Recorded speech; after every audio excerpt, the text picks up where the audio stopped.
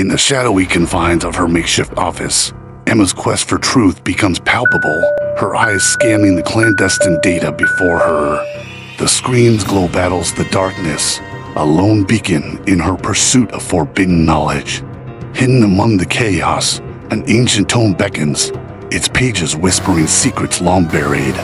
Each word Emma deciphers draws her deeper into a web of genetic enigmas.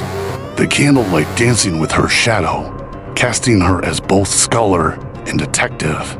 The lab's sudden darkness swallows everything but the pulsing emergency lights, sketching a scene of eerie desolation.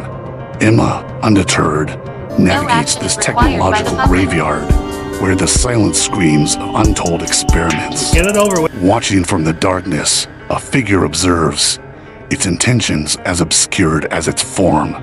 This guardian of secrets, or perhaps a herald of danger, remains motionless, its gaze fixed on Emma's every move, adding a palpable tension to the air. Emma's discovery leads her to a hidden room, where the very walls seem to breathe with untold stories. Among the relics and manuscripts, the truth waits, silent and ancient, a testament to the lengths some will go to bury their deeds.